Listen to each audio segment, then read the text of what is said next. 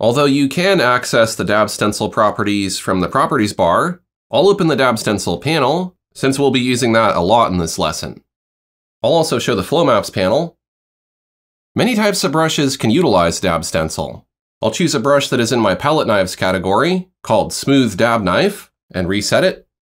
I'll select the Fish Skin Flow Map, set the scale to 100%, and paint some lighter colored scales onto the fish.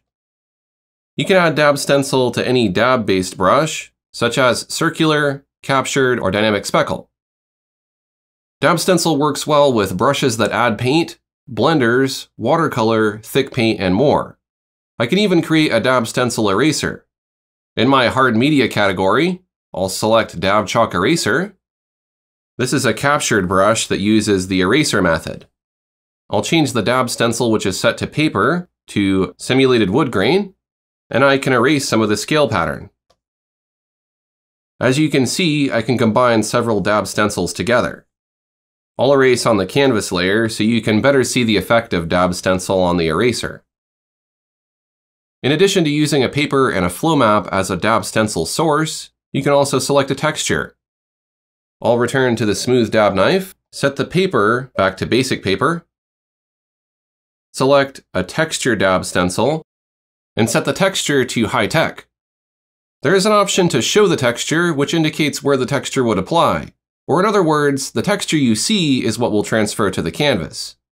Although this texture covers the entire canvas, in many cases it may not. You may need to scale the texture larger from the Transform Textures panel, which is why there is a shortcut for the texture panel in the Dab Stencil panel.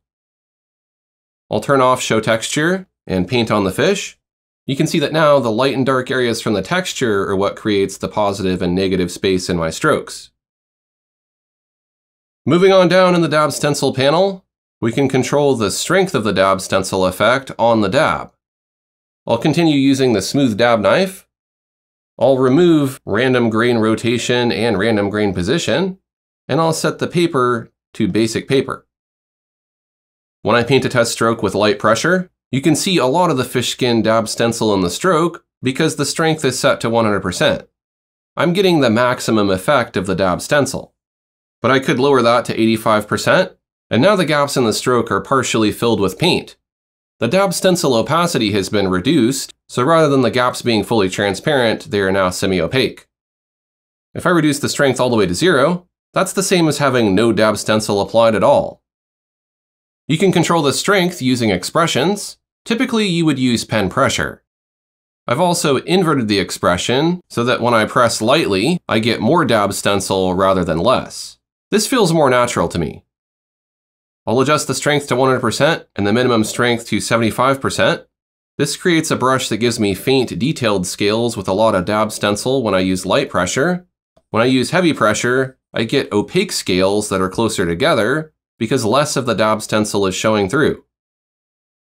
We can also randomize the strength of the Dab Stencil with the Jitter properties. I'll select the Sargent Knife brush from my Palette Knives AR category. I'll paint a large horizontal reference stroke, then I'll add 100% strength jitter, and paint another stroke beside it. You can see that the strength of the Dab Stencil effect varies between the minimum and maximum strength values for each dab in the stroke.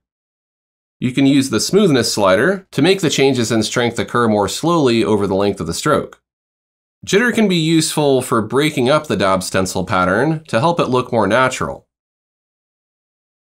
Let's wrap up this topic by looking at how to use Dab Stencils with a blender. I'll choose my coarse oily blender brush. This brush has a Dab Stencil applied, so if I paint on the canvas layer, you can see I'm getting that texture from the fish skin flow map. I'm also able to build up the grain because I have random grain rotation enabled. This combination gives me a lot of detail and texture when I blend.